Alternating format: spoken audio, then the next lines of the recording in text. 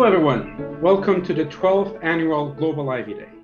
My name is Mazi Raz. I'm the Director of Learning Design and Strategy at the Ivey Academy. I'm an MBA grad of 2005 and PhD 2014. It is my honor and privilege to be with you as the host of this session.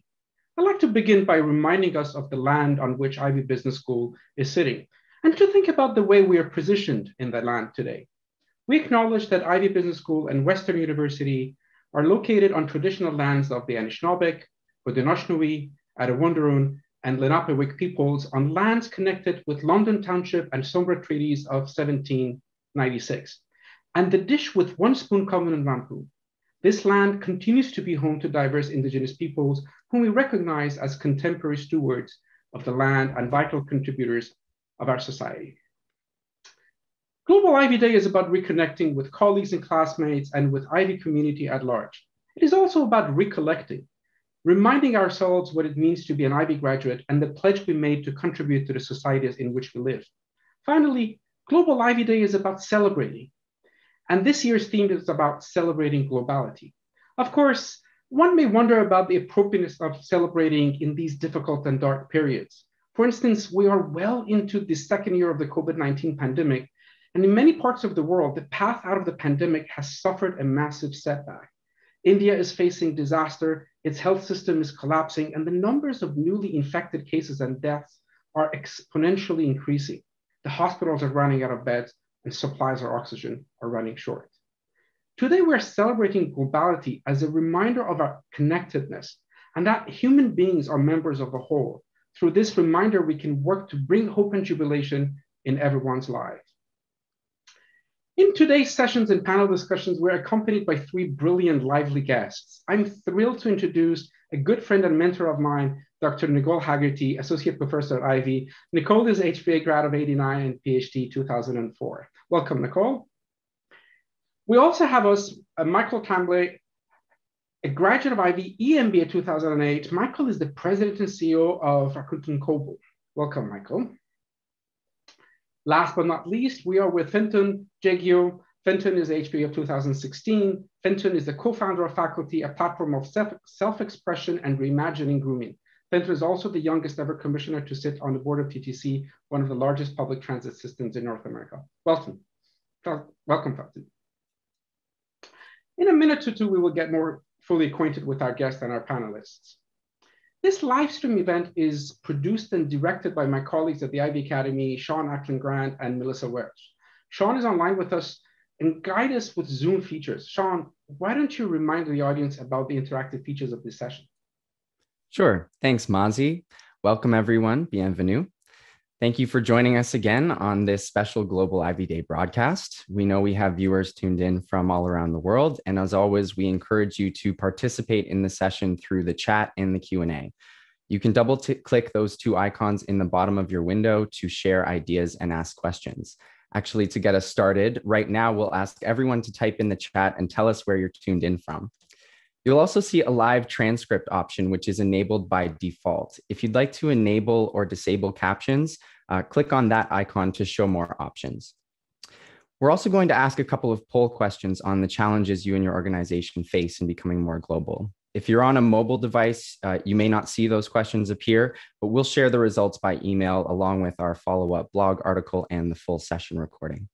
Thanks again. Let's get into it. Back to you, Mazi. Thank you, Sean. Friends, the title of today's live stream is How Canadian Companies Can Activate Global Connectedness. Canada certainly does not suffer from a lack of creative ideas and innovative individuals. In fact, because of Canada's diverse workforce, we can expect more colorful business ideas and innovative services or products that are deemed valuable. We do, however, sense that Canada has possibly experiencing certain difficulties in scaling up globally. For the most part, most of our ideas remain quite local. There could be many reasons for this.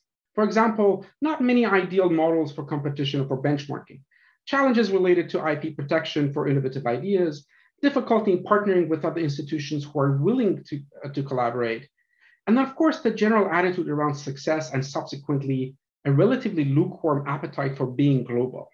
The central question we aim to explore today is this: In the context of scaling up innovation, what would it mean for Canadian businesses to be global? And here's a provocation. Before we get too busy with different reactions to the post question, might it be useful to open up what we mean by being global? I'd like to suggest we see being global from 3 different angles. First, this is the simplest and perhaps the most exhaustive meaning. That is, being international. From this angle, being global concerns with challenges and economic benefits of crossing national borders or geographies. The second meaning of being global is connected to the natural habitat of humankind, our globe, and the planet Earth in general. Here we can and we should trace business activities that relate human social activities and natural environments as a whole. The third meaning, and one that I think might interest us the most, is considering globality as the quality of being involved in enriching social relations. Being global isn't just about finding through lines and common denominators, but developing and maintaining the ability to encompass differences. It means that tribes, races, gender expressions, ethnicities, indigeneity, and nations do exist, and that to smooth over them is to lose something rich in the human condition. Put differently, globality as an awareness that constitutes the society primarily by its inclusive human framework, rather than distinct geographies or borders. So before we get to the live stream and the conversations that we have with the discussant, let's hear from you, our participants. Let us get a sense of what you think about globality. So Sean is about to launch a poll, and the poll is going to ask a question that says, from your experience, when you think about globality, tackling which one of the following critical aspects would afford your organization to look wider and scale up across the globe? Let's spend a few seconds and think about the question and pick that one critical choice. Great. So the poll is live now, and we'll leave it open for a few moments so that folks have a chance to submit their answers. Our panelists should also have the opportunity to vote. Any early reactions to those options we're seeing?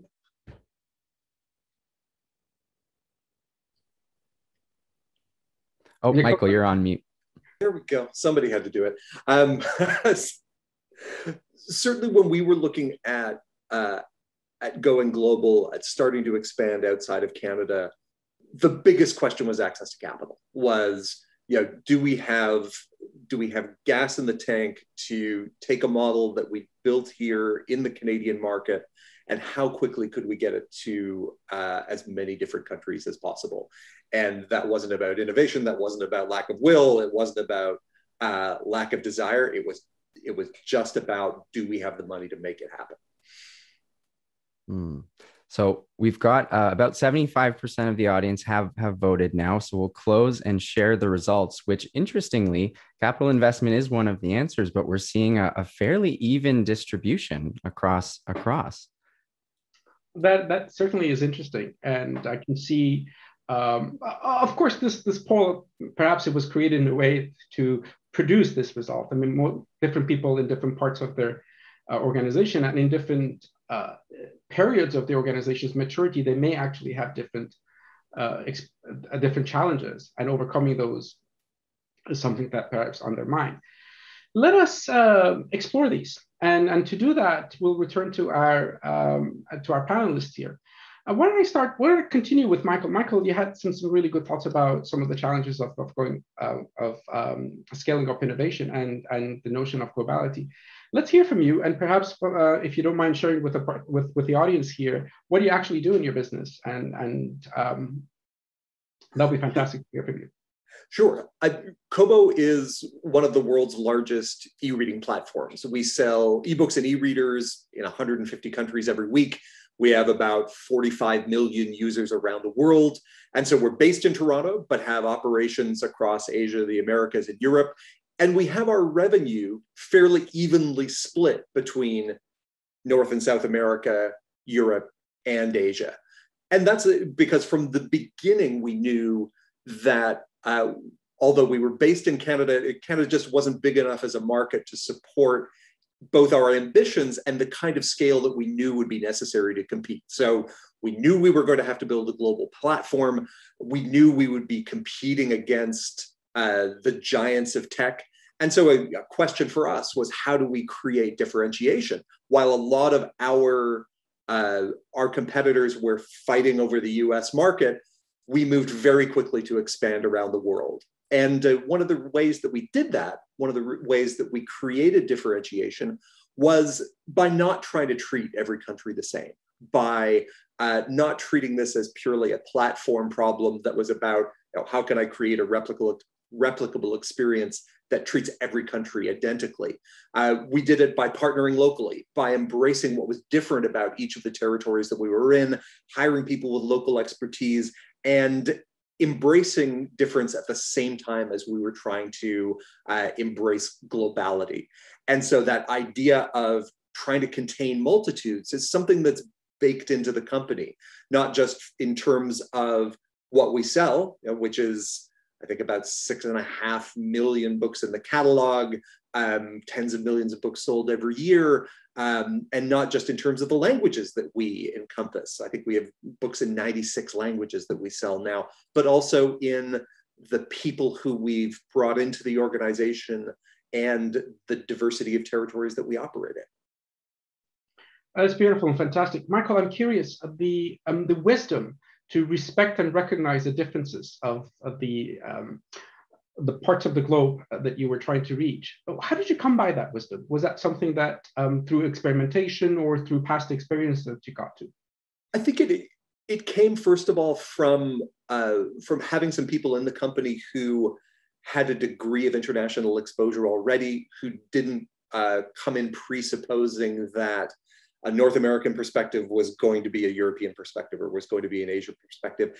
And then those very first hires, those very first employees that we found in each of those local markets, being opening to listen to that input, to say, here's how the Netherlands is different. Here's how a French reader is different from a German reader. Here's how a person who loves literature in Italy is different than a person who reads books every day in Japan. Mm-hmm. And being open and aware to that, and also just making sure that those first people that come into the organization can be advocates for that territory. It can help to reflect the needs of users in that place. That's fantastic and beautiful. Thank you.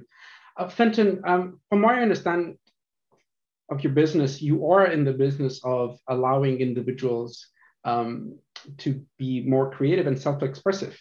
And to do that, there's a certain degree of respect that is required for the individualities, and as opposed to thinking that one model fits for everyone. In your business, and from that point of view, how do you see globality? Yeah, totally, Mazzy. And it's really interesting because when Michael talks about globality, he's talking about it from a classic definition of what it means to be global and what it means to understand the context in which different international players are able to coexist. At Faculty, which for context is a modern grooming company, but when you strip away all the marketing, what it really is our play at driving cosmetics towards a market that has never used cosmetics historically before, and that's the male audience. When we think about that, globality for me means one thing in particular, and bear with me because I'm going to get super philosophical about it, but I promise to bring it back down into reality. Globality comes from this idea that you can deepen the consciousness and see the whole world around you. And it's almost a way to describe globalization. And what that truly means is this idea of being multidisciplinary when it comes to tackling challenges, when it comes to thinking about your business. And depending on the industry that you are involved in, especially one that hasn't changed for over 100 years, i.e. the cosmetics industry, think about how that playbook completely shifts, right? So for Faculty, there's a couple of things that are really interesting. We are a business that's trying to shift cultural norms, and we have a tough job. We're trying to build a community of people who are interested in self-expression, who are unconcerned with gendered consumption, and who are more concerned with being themselves. We're effectively trying to create a new market. And the problem for that is within the world of cosmetics, a $500 billion industry that has existed for almost 100 years, that playbook that already exists, it just doesn't work for us. We have to throw it out because we're catering to a completely different market. So knowing that arena that we play in and thinking about globality as this mindset of understanding different disciplines that come together to problem solve, to create new solutions, and to build on this definition of innovation, which is the creation or crystallization of something new and something viable, we have to come up with our own playbook. So how do we take awesome tropes and concepts from the world of technology and incorporate it into how we acquire customers? How do we look at the world of fashion and streetwear and hype culture and try to find ways to get guys into our funnel? How do we learn from the systems in agriculture that exist on supply chain and try to incorporate it into the way that we build our products? And it's that idea of thinking across disciplines and throwing out the classic playbook that I think is so crucial to this idea of globality, which I think, and I was doing some research on the definition, because globality to me seems like a bit of a made up word, but it comes from a sociologist based out of Britain called Roland Robertson. And effectively what he defines it as is the intersection or the intensification of consciousness. So being able to take from these different industries to build a new playbook to help drive success, drive innovation, and create a long-lasting ROI for your business. Fenton, I'm detecting a sense of unlearning in some of the comments that you're making and some of the ideas that you're sharing with us. Is that if we have been having certain mindsets, we may have to go through a process of unlearning them as we are thinking about globality. And you also raised a series of questions that are, I suspect, the questions that are best not answered immediately, that we can consider those questions as perhaps guideposts going forward and always keeping them. And this is a really an interesting way of looking at thinking about the path forward and being global through those questions that will guide us, and perhaps we should not rush into answering them. That's very fascinating. Nicole, you are in a practice of turning minds. You're in a practice of enriching people's lives through education. And I know that you have been not only interacting with people from all over the world through your practices, both in research and teaching, but also recently you took on this new role of Ivey's, the first initiative that it has had with Africa. Tell us a little bit more about your experiences, and from your point of view, what do you think globality is? Thanks, Mazi. I love being on this panel. So first of all, thank you for inviting me here, because I want to pick up on something that Fenton mentioned, talking about an academic, and that is the idea of the intensification of consciousness. I have always thought of myself as an entrepreneur of ideas, and so my work really reflects on globality in two ways. On the research side, I've spent years looking at how the different tribes of business managers and technologists, right, the IT people, how those tribes create paths to value, leveraging technology. And so interestingly, at that microcosm level, of course, it's not necessarily dealing in different countries, except that managers and technologists seem to come from different planets when it comes to how they come together and create value from innovation. But on the teaching side, I think that's where I've had the most opportunity to think about globality and how we need to prepare our students for two things: intensification of their own consciousness and an appreciation of their place in the world in a way that is expansive, while also being humble and opening up their capacity to see. And I want to talk about the continent of Africa in particular. I noticed in the chat as I was watching the screen blow up of where people are at, that we have somebody from South Africa. And there may be others with a background, if not currently located there, but a background on that continent. And here's what I'd say that I started to encounter. The purpose of the curriculum innovation I created, the Ubuntu Management Education Initiative, was there was many different goals of that. One was a realization that our colleagues from business schools on the continent of Africa, particularly in sub-Saharan Africa, had a desire to embrace experiential learning and case-based education, and that we had a role to play maybe in supporting that, in collaborating with them to support it. And the second piece of that was an important recognition is we don't have a lot of cases about Africa, about business and about entrepreneurship on that continent. And that creates a major blind spot for our school and for our students because we don't talk about it. And not only do we not talk about it, we are, let's say, inframed by a single story of the continent. The author, Chimamanda Ngozi Adichie, and a great economist named Dambisa Moyo both talk about this issue of, outside of the continent, most people have a very single story of that continent. And the consequence is that we tend to approach understanding these differences and opportunities from a very narrow frame of reference, right? Which is about poverty and war and starvation.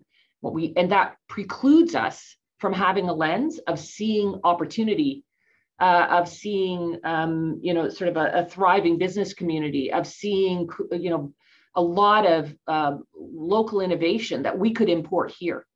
And we approach it, therefore, as a business opportunity from a very particular kind of narrowed, objectified mindset. So the program I run allows Ivey students not just to, allows Ivey students to, first of all, break open and break down that single story through the conversations that we have, and then also to, when pandemics permit, to travel and go there. This year, we're actually doing it virtually. So my students are working with African students and African business schools using Zoom technology. And that partnership allows them to develop new case material, but also show how to learn from cases. And those cases are all about African businesses. So, that's sort of the work I do. And it is all predicated on using the Ivey classroom to open up the world. Beautiful. Thank you, Nicole. As I'm listening to all three of you, I'm getting a sense that our starting point here in this conversation has been a respect and a recognition of differences. And as we are thinking about being global, that's one place to start. But it also, to me, that raises a question that is simultaneously philosophical and practical. Is that how do we connect with these differences? How do we find a way or perhaps means of reaching to and connecting, recognizing exactly what you just said, Nicole, is that we may not have had a great deal of experience, and or conversely, we may actually have had some stereotypical understanding of these differences. How do we overcome these stereotypes, and how do we practically figure out a way of connecting to these differences? Maybe Fenton, any thoughts or any ideas about this question? Have you ever heard of the term radical curiosity? Radical curiosity for me is this relentless desire to go down what I'm calling this productive rabbit hole, to learn, to understand, to empathize, and to get knowledge under your skin in a particular topic that you may not be completely versed in. Now, radical curiosity, if used correctly, can do one of two things. The first thing that it can do is it can really help you create connections to your daily life, from how you work to where you're operating in, and relate that back to the business innovation that you're trying to build, right? And the second thing that radical curiosity will allow you to do is continue to build connections in spaces that you might not have ever dreamed of building connections. So how are those applicable? I think the first thing is for a company like Faculty, and I'll tell a very brief story that walks through why radical curiosity is so important. But when we were thinking about our launch in July of last year, the first product we were going to launch was a concealer. All right. A concealer is a makeup product. And the reason why we wanted to launch it was because it's got the highest demand amongst men and lowest barrier to entry. The problem, which many of the audience members have pointed out, is that there are certainly some large capital constraints when launching makeup products and even launching from a global perspective. So we thought, well, damn, we can't launch this because it's tough. What can we launch instead? And I remember reading a GQ article and seeing nail polish on one of my favorite celebrities' hands. And I was like, that's really interesting. I don't know anything about nail polish. I don't know anything about nail products, but this could be an interesting angle. And we got deep into it. We understood it. We got the cultural relevance. We learned the significance of guys wearing nail polish, its history from the world of punk to now as a movement for self-expression. And we ended up pivoting the entire product suite, starting with nail polish. And that was arguably one of the best things that we have ever done. But we wouldn't have known that if we just trusted conventional wisdom. We wouldn't have known that if we trusted what we saw in the industry to be true and followed that exact same playbook.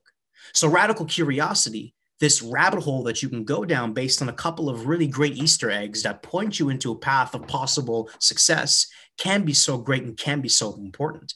And now from a people perspective, you're building connections all the time, you're driving relationships, you're learning more. And at the end of your journey and learning experience, you end up having this portfolio of people who you can rely on and who you can work with to help build the business in whatever capacity you choose. So be curious and be radically curious and always challenge convention and challenge what you do, because chances are you don't know everything.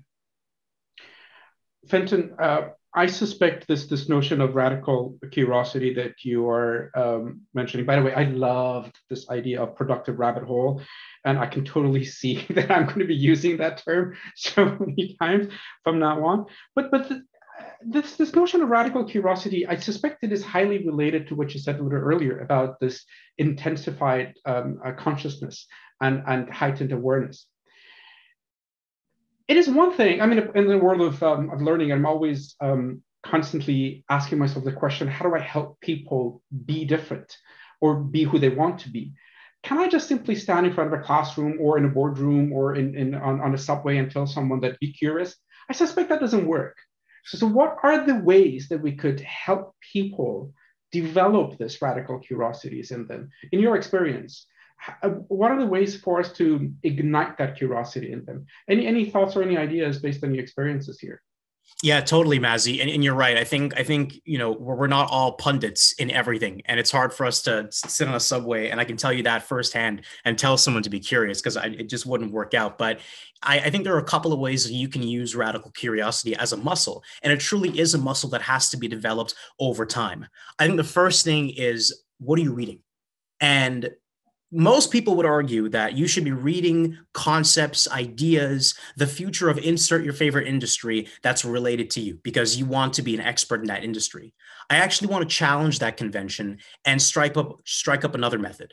What are you reading outside of your industry, outside of your business line, outside of your way of operating that helps contribute to your development and subsequently your company's development?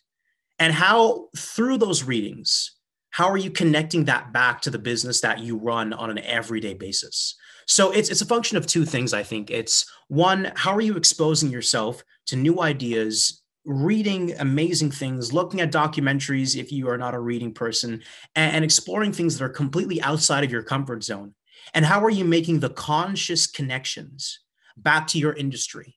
And how can you take a little bit of that knowledge and relate it back to what you're doing? Right. And this is like your classic toolkit for driving innovation, is thinking about the different industries and adjacencies that sit around where you sit and trying to bring a little bit of that into where you operate as a way to be constructive. So you got to be reading, you got to be learning outside of your industry, and you have to be comfortable knowing that when you are engaging with these different topics, you're not going to know everything. But that's the point of this. That's very interesting. Michael, I suspect that Fenton's invitation to people to read differently and widely is something that perhaps you would enjoy hearing about. Music to my ears. Music to your ears, exactly. There you go. What are your thoughts or your concerns about how to connect with other human beings, recognizing and respecting differences, but at the same time, reaching out and connecting? For me, it's this really interesting mix that I think needs to be cultivated when you're starting to sort of come out of your business comfort zone, at this odd mix of humility and fearlessness. And the fearlessness part is kind of easy, like so much of a business education is kind of about jamming a certain level of fearlessness into people, giving them a set of tools that make them feel that they can accomplish anything. whether or not they actually can. And then that's what propels you forward. But balancing that with a sense of knowing that you don't know everything, being open to ask the question, being able to kind of create some vulnerability within your own organization so that people feel okay about asking those questions, about digging a little bit deeper, about trying to uncover the subtleties of a particular market or the needs of a particular customer. One of the things that I think we push and pull on a lot in innovation-driven economies is we overemphasize the fearlessness and the idea that we can create universal solutions for problems. That is that engineering mindset. We'll find one way and then we'll be able to roll it out across the world. And the humility part is how you pick up the nuance, is how you find the places that it doesn't fit. And there can be a ton of opportunity in both being aware of it and being able to encompass it. I guess the other piece that I think we found important is a certain amount of institutional resilience, that over the course of trying to be open to new ideas, about trying to go into new places that people haven't been, mistakes are going to get made. You're going to take hits. It is going to be hard. If you knew how hard it was going to be, you probably wouldn't do it. And and so can you build some of that grit into the company so that people can shake off a setback and then get back to that sense of what more can we know and how can we get better? And so I think you take that, you mix that with the radical curiosity that Fenton's talking about, and you end up with this really interesting toolkit of being able to go into places that you haven't been trained for. You end up going into markets that you don't know much about, and be able to start learning. And then from that learning, find ways that you can create value. We should be charging for this, Michael. Totally agree. I totally agree. There's something really fascinating that you mentioned, Michael, about making sure that we don't only see innovation through the engineering lens. And with full respect to all engineers out there, I mean, the world would not have actually been so beautiful without engineers. But the idea of that one solution fits all, right? And it's something that there are some scholars and researchers actually talking about the approach that Silicon Valley has these days, is that for every app, for every solution, there's an app. And if you really want to solve the world problem, press this one button and everything will disappear. You're challenging that, and you're suggesting that no, nuances matter. And paying attention to those nuances are precisely what's necessary to develop that globality or the global mindset.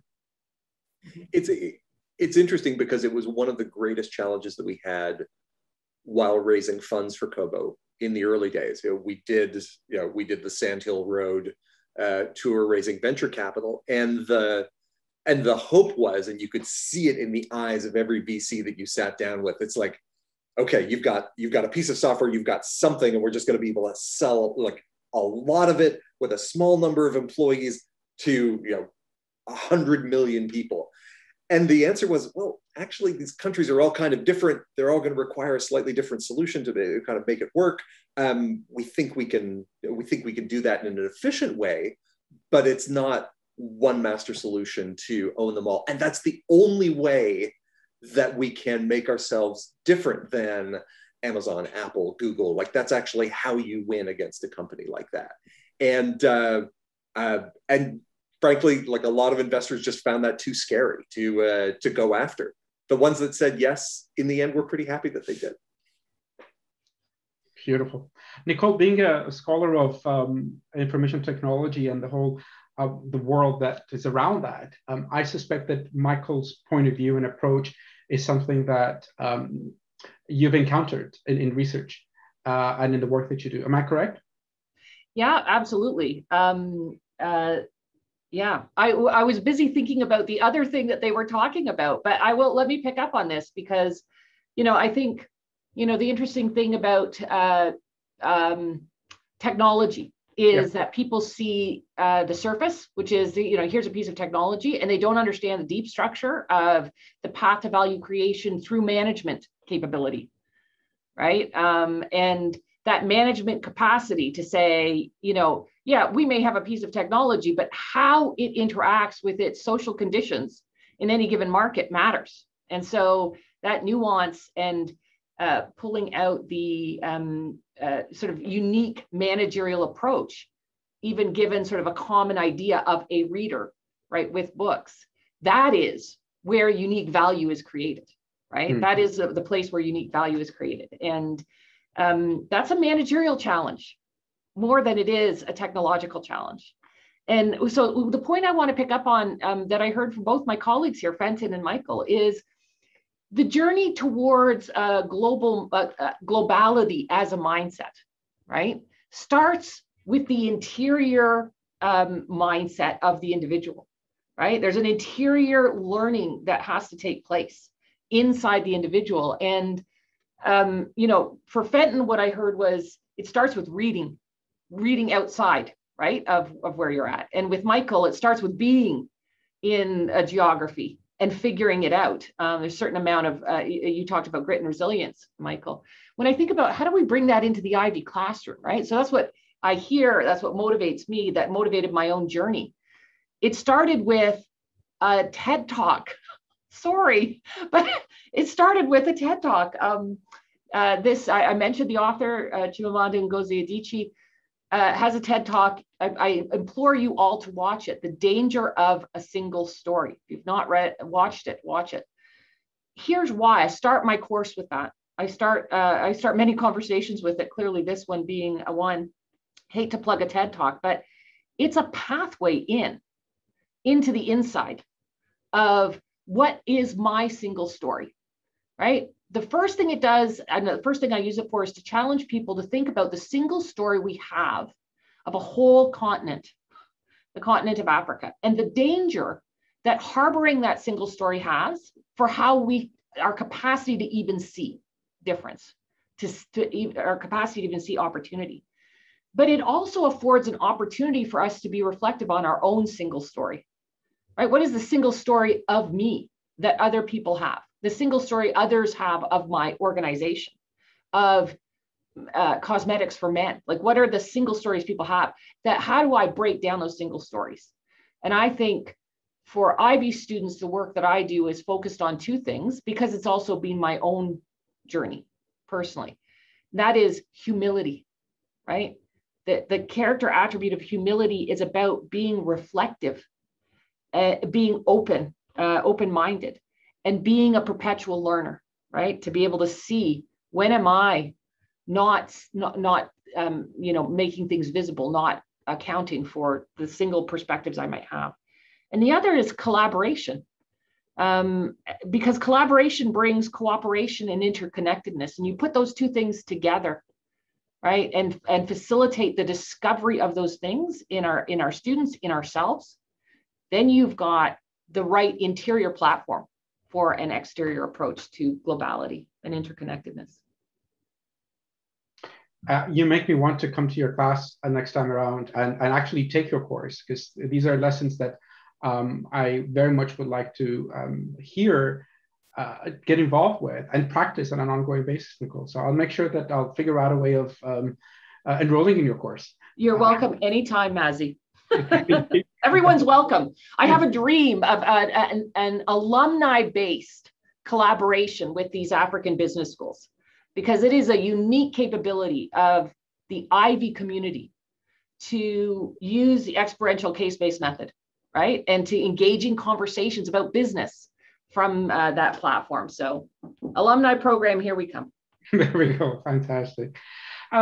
Michael, the question that it's been on my mind, I mean, we're really talking about some very interesting human aspects, and really we're lifting the hood and truly looking at what's underneath this notion of being global and embracing curiosity, humility, collaborations for the purpose of being global. As an executive, as someone who's been really experienced, highly experienced and successful in this world, what advice do you have for people who are about to embark on this journey? What are some words of wisdom that you may want to share with them? I think one of the most important things that we did was that we looked at the idea of being an international company with intention. And there were so many decisions that we made very early on, before they were commercially relevant, before it was going to turn into revenue, that allowed us to not just be a North American company, to not just be a Canadian company. And they felt like expensive, dangerous, risky decisions at the time. You know, as soon as you decide to support multiple languages, as soon as you decide to do multi-locale, like everything slows down. Yeah, everything becomes more complicated. You just you take on a lot of engineering baggage, you take on a lot of logistical baggage, but it was absolutely the thing that determined whether or not we were standing here today. We made those decisions early on. A lot of our competitors said, the US, it's the largest market for ebooks in the world. That's where we're going to spend all of our time. And so that allowed us to move to every other country where it looked like digital reading might have a chance of taking root very quickly. And it bought us 2 years of running time. It allowed us time to build market share. It allowed us time to find customers and build brand and kind of build loyalty. But it started with these really rugged, gnarly conversations at the beginning. It's like, this is going to be painful until it starts to pay off. But if we hadn't, we would have been like a lot of our competitors, kind of locked in a single language, single territory world, and then trying to figure out afterwards, how do we get out? And realizing that then it's even more difficult and more expensive. And in the meantime, everything we were doing from a people perspective, everything we were doing from kind of a philosophical perspective was based around this idea that we're trying to encompass a world of reading. We're not just trying to be a great Canadian digital bookseller. It was that there were really going to be 4 or 5 global platforms that are going to dominate the space, and that we could, coming out of Toronto, actually be one of them. Wow. That's beautiful. And I agree with Fenton. We actually should start charging for this. These are some really good words of wisdom for people. Yes, we should. Fenton, there's a question that is coming from the audience, and I'm actually quite curious about this as well. There's something really unique about your experience, and that is that you're not just very interestingly global, but you're also connecting with and perhaps simultaneously building a non-existent conventional marketplace. It wasn't out there. It's not something that you're like stepping into a market that was well defined with parameters of success and whatnot. You actually had to define it. And in that experience, would you be willing to share some of your key learning with people? Oh yeah, certainly, Mazzy. And it's been an anthropological journey, to say the least. I feel like I'm an explorer trying to understand this new audience that I'm trying to build that could be seen as an adjacent audience or one that doesn't exist or what have you. So when we think about finding our customers, we think about generations. And we think about where that generation lives, where they exist, where they eat, where they breathe. And for us, the primary target for our business is Gen Z. I have the misfortune of being a millennial, so we're the talk of the town and the class clowns. But Gen Z is a whole new market that thinks critically about the businesses that they're interested in. They think critically about the environment, social causes. They own $140 billion worth of buying power in the US, and that's going to globally scale over time. And they're looking for businesses that lead with intention, as Michael said, that are authentic, that come with a true purpose and a value and a philosophy that they align with. So where do they live, and where do you find them?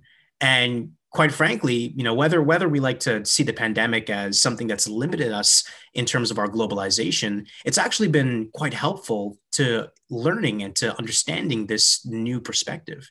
It means I can go onto the world of Instagram and look at the cultural leaders who are dominating the space and dominating the culture that we look up to, see the people who are following them, and go down that rabbit hole and find those like-minded people. And when you start to get a sample size of 100, 200 people of who you're analyzing on a constant basis, you start to see a couple of things that are predominant pillars within that generation. And then you can start to find these people everywhere, right? Another great way that we try to find our customers is through the content we put out. We try to put out amazing content that speaks to people. And the people who it speaks to will engage in discussion, in conversation, and we can learn from them. And we're constantly talking to this generation in one way, shape, or form, whether it's through these interviews or conversations, or through the world of TikTok or Instagram or social media.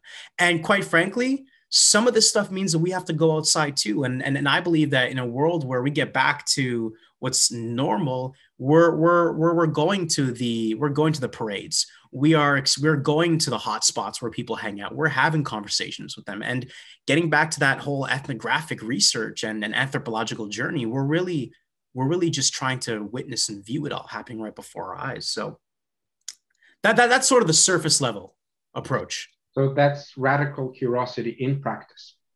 Exactly. Lived and embodied. That's beautiful. Thank you. Sean, we don't want to keep this conversation only amongst the four of us here.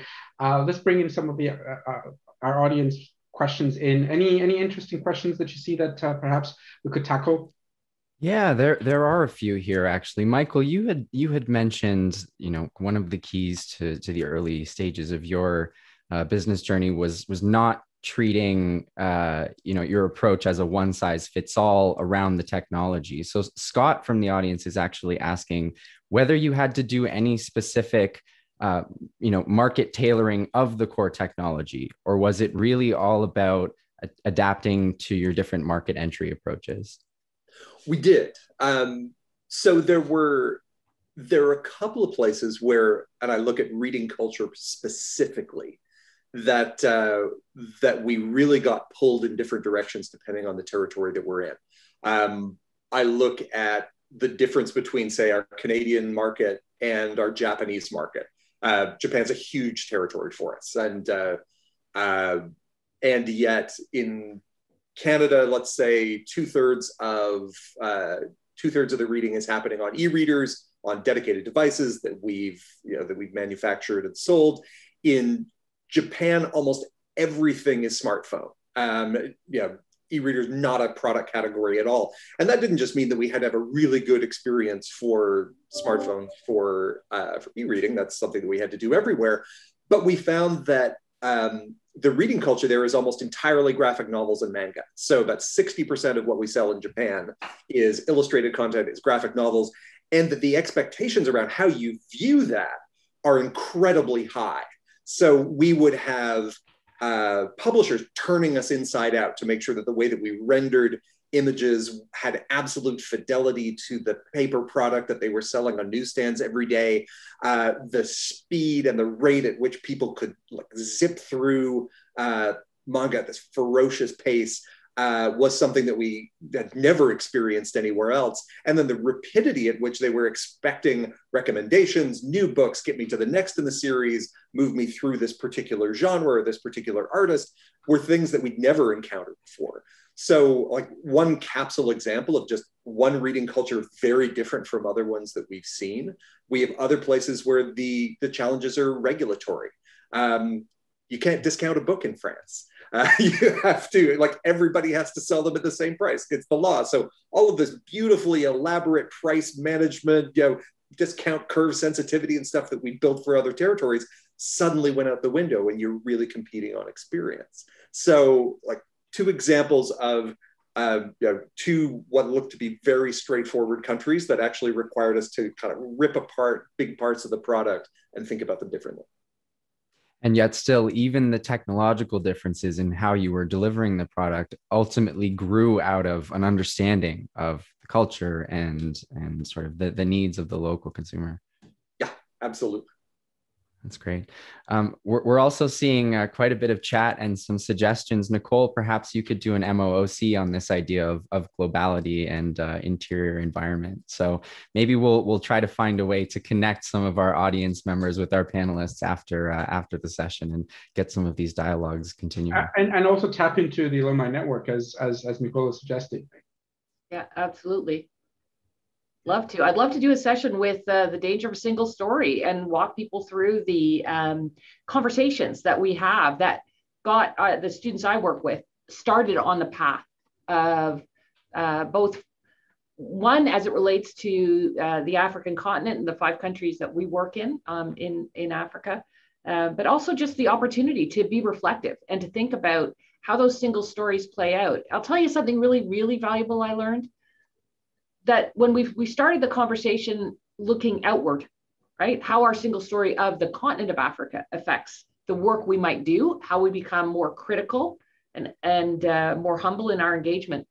But then I turned it around and what I realized was that the essence of globality is right around us. It is latent in all these people that we work with and the stories they have to tell. And it is within our power to open that up, to expose that if we ask the right questions and take the right moment for reflection. And Nicole, I'm probably going to say something a bit controversial here, and if I'm incorrect, please correct me. I suspect this notion that you're raising right now, it just doesn't happen only with respect to globality and across nations, even local. It is exceptionally valuable, right? The single story, the danger of the single story. It is in daily life, not just only from a global point of view. 100%. And that's the moment when I realized that that for the work that we do, that is the right video to get us started.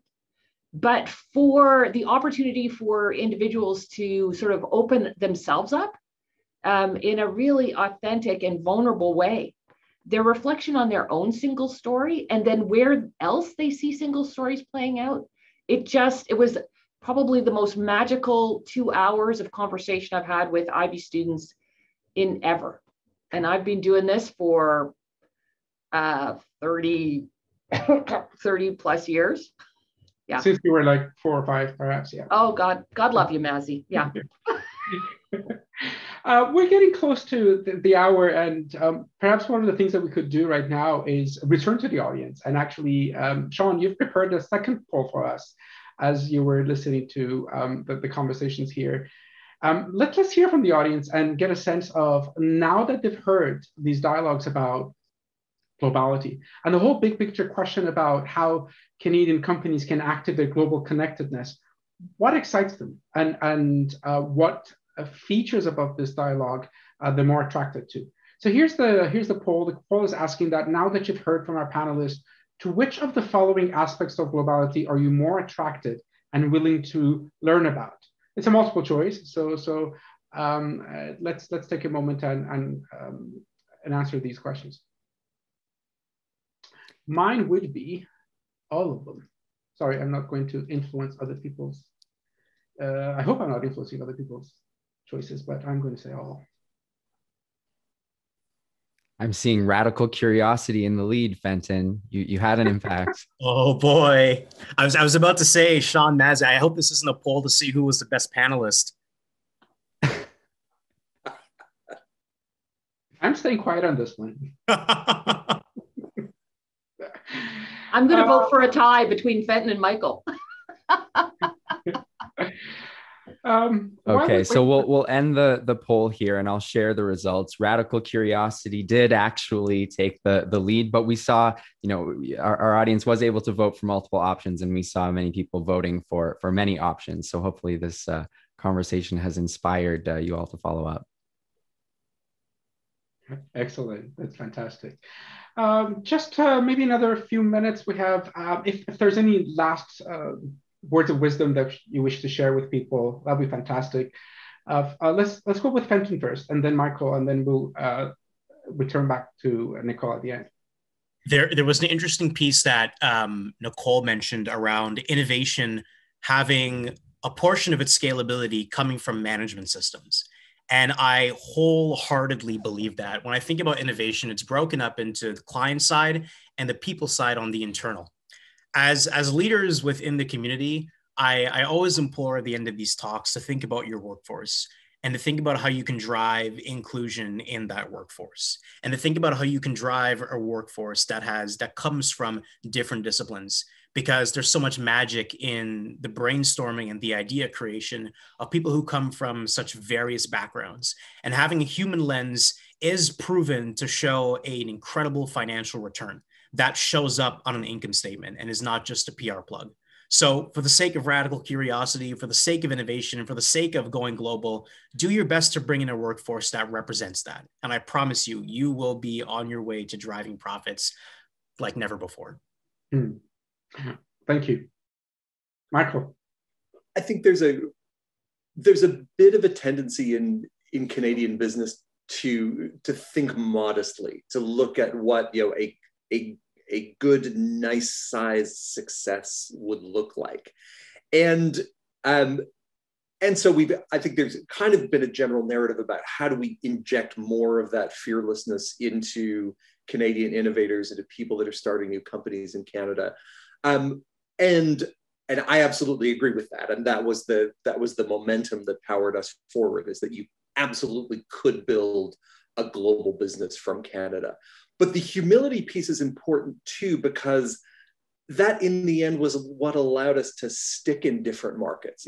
Being Canadian, encompassing diversity, not having a legacy of being an imperial power, being being a dominating power, was what allowed us to go into territories that really resist that kind of legacy and history. So having the kind of notional Canadian flag on our lapel was something that allowed us to work in countries and with companies who in many ways were trying to defend themselves against encroachment from other big companies from other places. So embracing that Canadianness, as opposed to trying to starch it out and just becoming a slightly colder Silicon Valley, is a unique opportunity for us.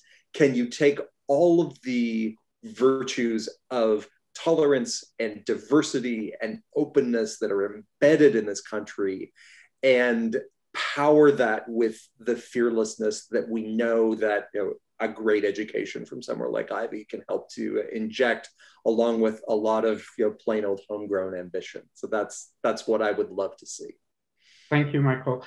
Nicole, I know that you also have a lot to share with us, but looking at the time, and we only have about a minute, maybe a few words of wisdom.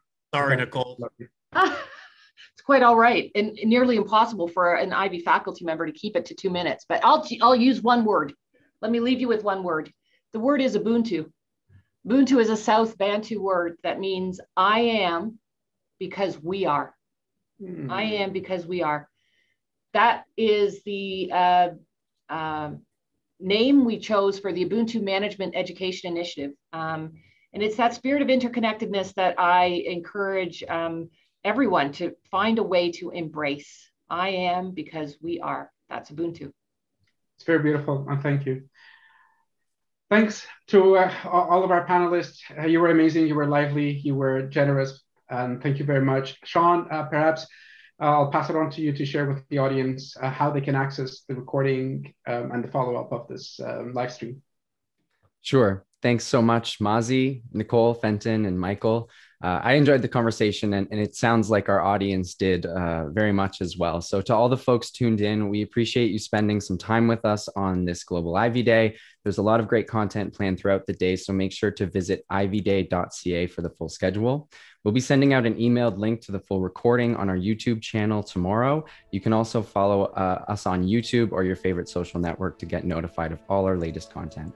Thanks again for joining us, and we look forward to seeing you next time. Thank you.